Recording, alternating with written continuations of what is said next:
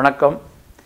பொதுவாக இந்த மாதம் வந்து ஒரு 4-5 கிரகங்கள் எல்லாம் ஒன்றா தனுராசியில் சஞ்சரிக்கிற காலகட்டங்களில் பெரும்பாலும் இந்த கிரகங்கள் சூரியனோடு சேர்ந்து சஞ்சரிக்கிற காலகட்டமும் சூரியன் இல்லாமல் சஞ்சரிக்கிற காலகட்டத்துக்கும் இது கெமிஸ்ட்ரின்னு சொல்லுவாங்க. கெமிஸ்ட்ரின்னா உங்களுக்கு எல்லா கிரகங்களும் சேர்ந்து இருக்கிறப்போ எந்த கிரகம் வலிமையானதோ அந்த கிரகத்தினுடைய பலன்கள் முழுமையாகவும் மற்ற கிரகங்களுடைய பலன்கள் வந்து கம்மியாகவும் தெரியும். ரெண்டாவது, இந்த கிரகங்கள் எந்த நிலையில் சேர்ந்துருக்குன்னா ஒவ்வொருத்தருக்கிட்டும் கிரகத்துக்கும் உள்ள டிஃப்ரென்சஸ் அப்படின்னு பார்த்தோம்னா, முதல்ல சேர்ந்திருக்கும் நம்ம நினைக்கிற கிரகங்களில் சுக்கிரன், சனி, குரு, கேத்து.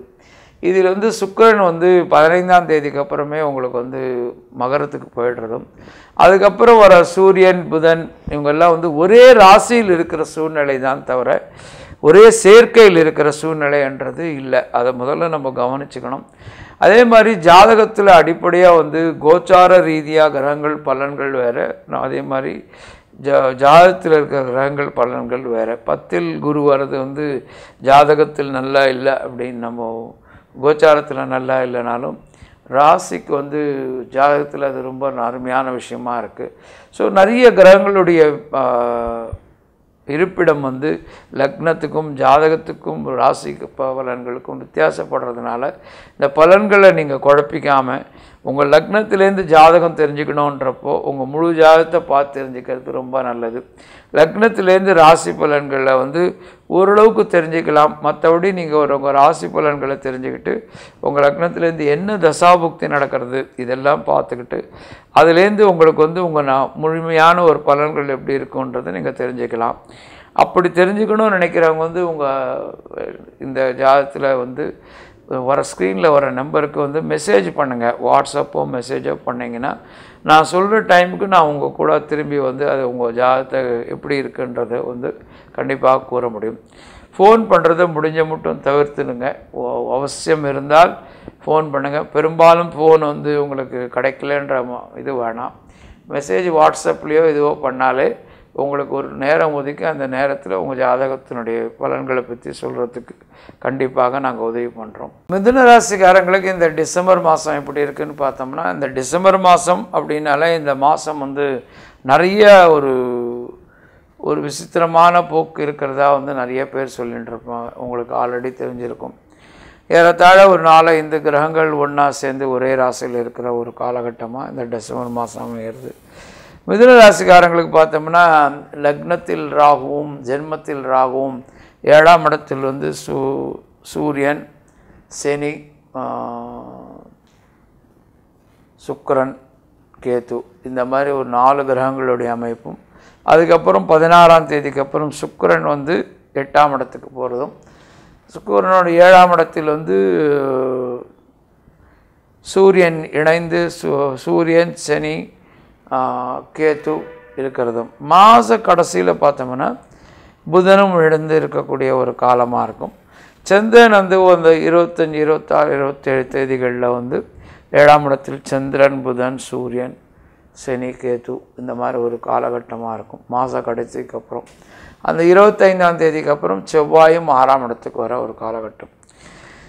பெரும்பாலும் மிதுன ராசிக்காரங்களுக்கு பார்த்தோம்னா இந்த குரு பயிற்சி ஒன்று தான் வந்து ஒரு பெரிய ஒரு ரிலீஃபாக இருந்திருக்கும். அதாவது பார்த்தோம்னா ஒரு ஆறுதலாக இருக்கக்கூடிய ஒரு காலகட்டமாக இருந்திருக்கும்.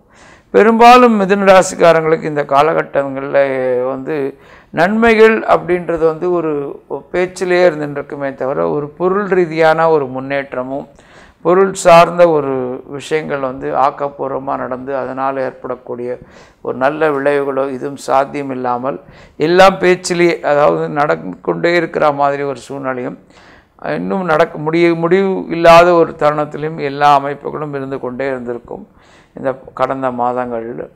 இப்போ இந்த குரு பயிற்சி நடந்தும் ஒரு தீர்வில்லாமல் இருக்கிற ஒரு காலகட்டத்தில் வந்து 15ஆம் தேதிக்கு அப்புறம் சுக்கிரன் வந்து உங்களுக்கு 8ஆம் இடத்தை போகிற இந்த ஒரு காலத்திலும் மாத கடைசியில் புதன் இணைந்து உங்களுக்கு 7ஆம் இடத்தில் இருக்கிற ஒரு காலகட்டம். இந்த காலகட்டங்களில் பார்த்தோம்னா மிதுன ராசிக்காரங்களுக்கு இத்தனை கிரகங்களும் 7ஆம் இடத்தில் நடக்கிறதுனால நிறைய பேருக்கு பொது வாழ்க்கையில் முன்னேற்றமும், ஒரு சில பேருக்கு பொது வாழ்க்கையில் ஒரு சில சங்கடங்களும், அதே நேரத்தில் பார்த்தோம்னா நிறைய பேருக்கு பார்ட்னர்ஸ் ஈக்விட்டின்னு சொல்லுவாங்க, பணத்தை திரட்டுதல், அதாவது வந்து பார்த்தோம்னா பங்கு சந்தை பங்குதாரர்கள் நிறைய பேரை சேர்த்துக்கொள்கிறது, பார்ட்னர்ஸ் மூலிமா நிறைய பேருக்கு இன்வெஸ்ட்மெண்ட் அதாவது பொருள் முதலீடு கிடைக்கக்கூடிய வாய்ப்பு, நிறைய பேருக்கு திருமணம் நடக்கிறது, பெரிய வெஞ்சர்ஸ்ன்னு சொல்லலாம், மிகப்பெரிய முயற்சியில் வந்து நிறைய நிறுவனங்களை நிறுவக்கூடிய ஒரு நிலைமையிலும்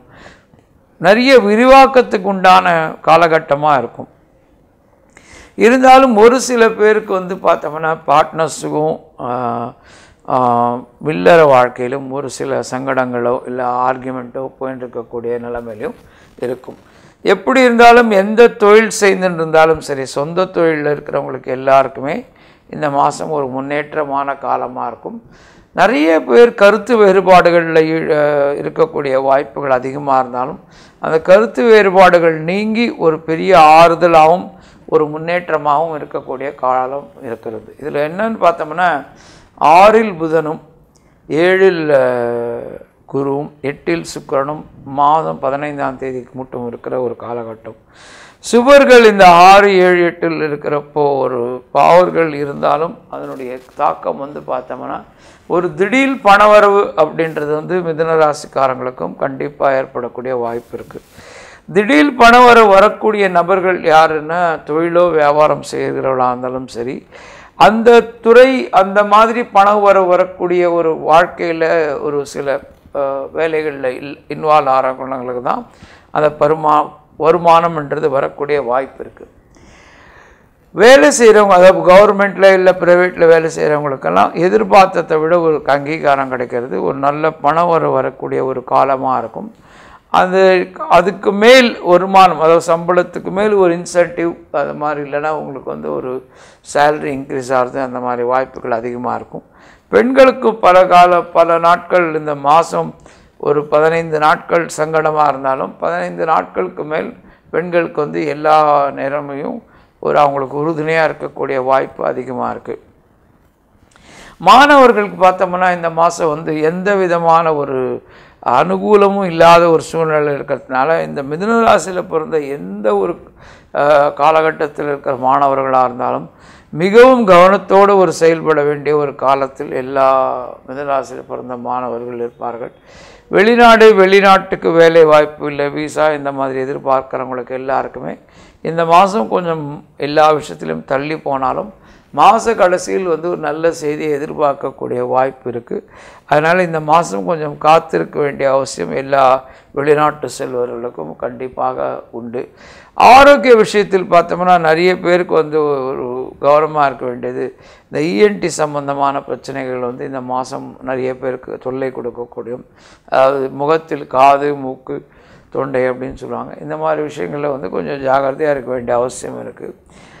இது இல்லாமல் பார்த்தோம்னா நல்ல ஒரு வாழ்க்கை நோக்கி போகக்கூடிய காலகட்டங்களில் அத்தனை கிரகங்களுடைய பார்வையும் ஜென்மத்தில் விழுற இந்த காலகட்டங்கள் பார்த்தோம்னா நிறைய சிந்தனைகள், சில நேரங்கள் நிலையற்ற சிந்தனைகள் வந்து ஒரு செதறி ஒரு நேரத்தில் ஒருமுகப்படுத்த முடியாமல் தவிக்கக்கூடிய ஒரு காலமாகவும் மிதுன ராசிக்காரங்களுக்கு இருக்கும். அதாவது எண்ணங்கள் அதிகமாகி ஆக்ஷன் சொல்லுவாங்க, செயல்திறன் வந்து கொஞ்சம் மங்கரா மாதிரி ஒரு நிலைமை இருந்தாலும் 15 தேதிக்கு அப்புறம் நல்ல ஒரு சுதாரிச்சுட்டு நல்ல செயல்திறனோடு செயல்பட்டு நல்ல ஒரு முன்னேற்றத்தை அடையக்கூடிய நிலைமைகள் இருப்பார்கள்.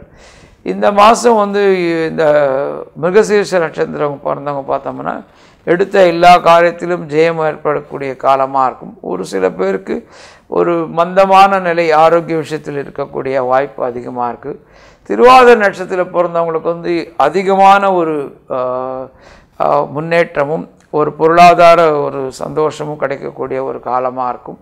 புனர்பூச நட்சத்திரத்தில் பிறந்தவங்களுக்கு எடுத்த எல்லா விஷயத்துலையும் ஜெயமும் நல்ல வெற்றியும் கிடைக்கக்கூடிய காலமாக இருக்கும். இருந்தாலும் இந்த மிதுன ராசியில் பிறந்தவங்க தன் அருகாமையில் இருக்கக்கூடிய நல்ல ஒரு பெருமாள் கோயிலுக்கு போயிட்டு வந்துட்டு முருகர் கோயிலுக்கும் போயிட்டு வந்துருந்தால் எல்லாம் அவங்களுக்கு சாதகமாகவே முடிய வாய்ப்பு இருக்குது. இந்த ப்ரோக்ராம் உங்களுக்கு பிடிச்சிருந்தால் லைக் பண்ணுங்கள், ஷேர் பண்ணுங்கள். உங்களுக்கு ஏதாவது ஒரு சந்தேகம் இருந்தால் அந்த கமெண்ட் பண்ணுங்கள். கமெண்ட் பண்ணுறப்போ உங்களுக்கு தனியாக பதில் சொல்கிறத விட அந்த கமெண்ட் வந்து ஒரு டெக்னிக்கலாக இருந்ததுன்னா நெக்ஸ்ட் ப்ரோக்ராமில் அதுக்குனுடைய விளக்கத்தை கண்டிப்பாக கொடுக்குறோம்.